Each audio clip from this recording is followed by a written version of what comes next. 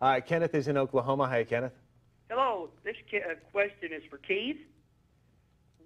What Yes. I'm wondering is, in the broiler competition, these birds are raised for 7 weeks.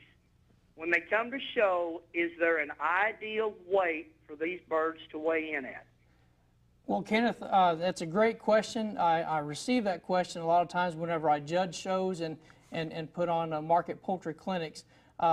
Personally, I do not recommend weighing your birds simply because you're not going to weigh the birds that are inferior, the birds that you're not going to bring to show. You always want to weigh your best quality birds.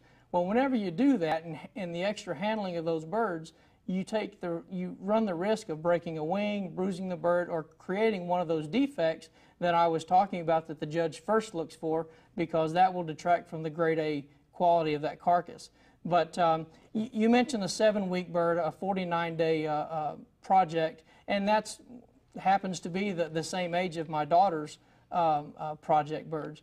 And we took, over the last couple years of her showing in this show, we would weigh the birds after the show, and I can tell you, Kenneth, that our heaviest bird in that pen that we showed after the show, we weighed him and weighed 10.25 pounds and went down to about 10.18. So kind of give you an idea, 9.75 to 10.25 would be an ideal weight for market broilers, and that would be the males. I would say your females would probably weigh about 9.5 pounds.